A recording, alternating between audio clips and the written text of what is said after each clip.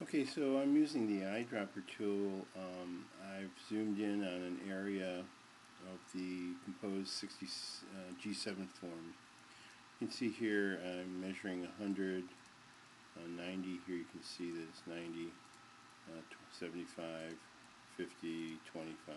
Of course, 80, 70, 70, 100, 100, 100, 100. 75, 76. So you can see these are all what they were, and they're accurate. Now, if I go over to the one that was run through at RapidColor, 100 is left alone, and obviously 90 goes down to 82, 0.06, 75 goes 65. So you can see there's been a modification. Let's go to 3-color, and you can see here 8077 has dropped to 706060.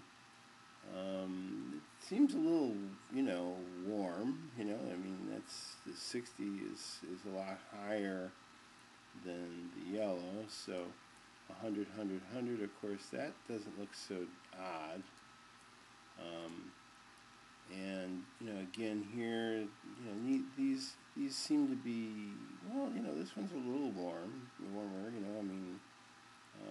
So maybe there is something to be said here, especially in the lighter tone here. We got a lot more magenta than we should.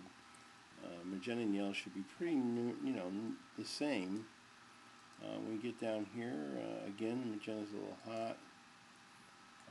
So I don't know what to say. I guess my first reaction is that it seems like in the neutrals that it's a little warm, a little too much magenta.